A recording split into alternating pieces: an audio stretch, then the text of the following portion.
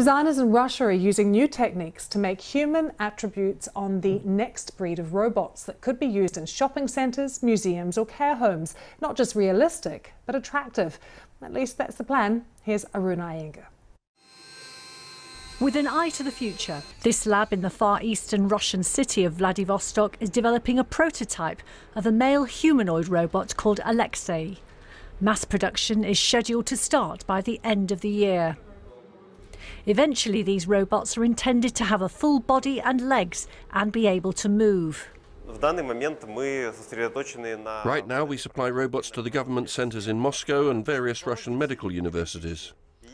There is also a large and promising market in the United States, where universities are also interested, and we've already signed some contracts.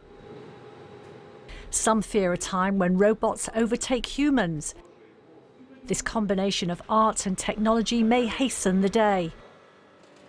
Right now, they're doing well to be getting haircuts during lockdown, quite frankly.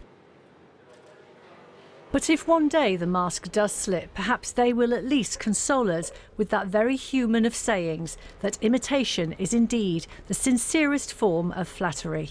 Aruna Iyengar, BBC News.